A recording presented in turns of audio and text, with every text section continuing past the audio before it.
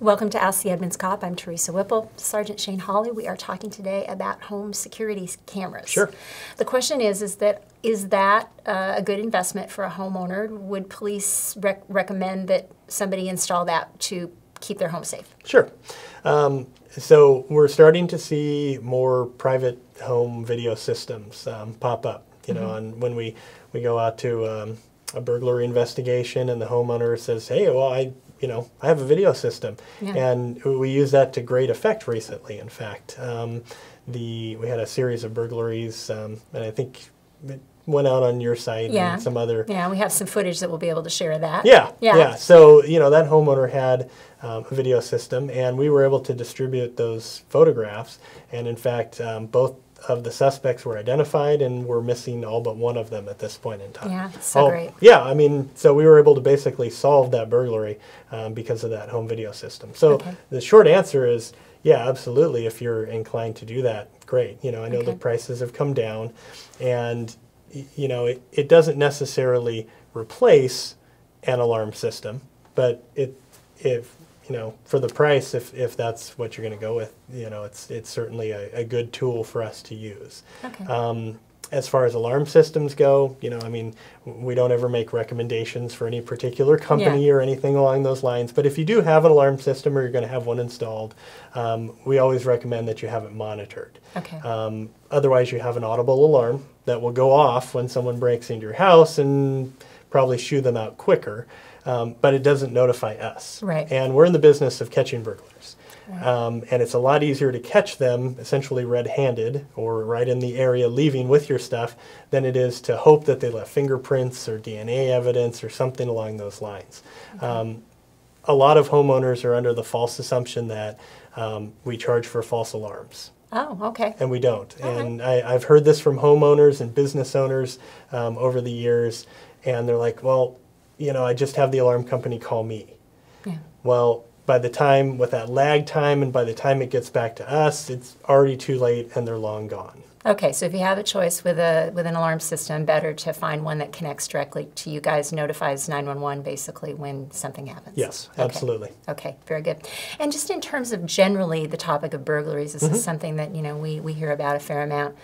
What is the best strategy for someone who maybe is not home during the day, because that seems to be a particular time when people get victimized, is maybe they work during the day, which a lot of people do. Yeah, a lot of people don't know that. They're under the false assumption that the burglars are out sneaking around at night. And it's not that we don't have nighttime burglaries. Most of those typically are commercial buildings. Also when nobody's around, break into a business. But your home burglars, they're out and about during the day. So what can somebody do, maybe the top few tips you might have for somebody to just kind of burglar-proof their home as best they can when they're away for the day? Well, number one thing we always say, lock your doors. If people, whether it's a false sense of security, it's not going to happen to me. It's surprising how many people would leave. Still do that. Their car doors, even their houses. Or they don't lock the back door because, who's going to break in the back? Well, or maybe leave a window unlatched, right? Yeah, absolutely. In the summer months for ventilation or whatever the case may be. So, secure those areas. If you can secure windows, secure doors, make sure they're locked. Those are the ideal places to begin. If you can somehow make it seem like somebody's home, if there's a car in the driveway, something along those lines, the key thing to remember is burglars don't want to break into occupied houses. They want to get in, have access to your place without you there, and then be able to get out. One thing that I always tell people, because we hear it is, and we get calls about this, is, hey, some suspicious guy was knocking on my door in the neighborhood. Well, that could be somebody casing the neighborhood. So we don't necessarily recommend that you go just open the door for any random stranger, unless you're comfortable with that. But at least let them know that you're home. Maybe make contact through the door. Who is it? And then if they have some answer that just doesn't seem to make sense, I'm looking for John. There's no John that lives here. Then, give us a call. Because that's somebody we want to talk to and figure out who they are and what they're doing in your neighborhood.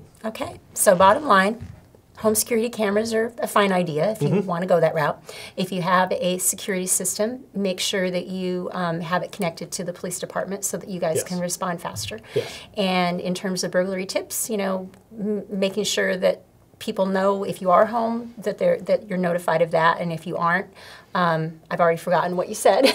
Just secure your house as best you can. This is why you're in charge, not me. Oh, I don't know about that.